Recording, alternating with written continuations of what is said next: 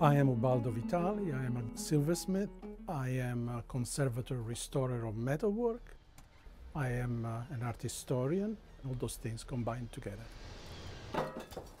I am a fourth-generation silversmith from Rome. I grew up in two workshops, both my father's workshop and my grandfather's workshop. I was trained in art history and sculpture. I tried to combine all of those different things into one art. My life actually has been shaped, I would say, not just from my family, but from many, many mentors that guided me in the early years of my life. Some of them guided me by literally holding my hands, going through museums and lectures. And others, although I never met them, they guided me through their books and their works of art centuries earlier than I was born. My work and what I do reflects all of those things, all my mentors.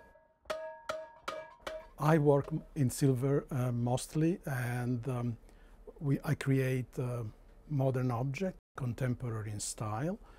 And my style is based on a long tradition, because I believe that history is a continuum, and so is art. Creating a contemporary work in silver and conservation, they are two totally different things. Basically, the role of a conservator is to preserve the integrity of the object, aesthetic integrity, as well as structural integrity. Before I start any work, I do months of research, because I believe that an object is like a transponder. It transposes you into another dimension. And a conservator should prepare himself or herself for this journey. And the only way you can prepare yourself for the journey is to learn as much as you can about the man that created the object. So I respect for the past, as I hope someday somebody will respect my work. I am 67 years old, so I have a lot of loose ends that I would like to tie into a knot.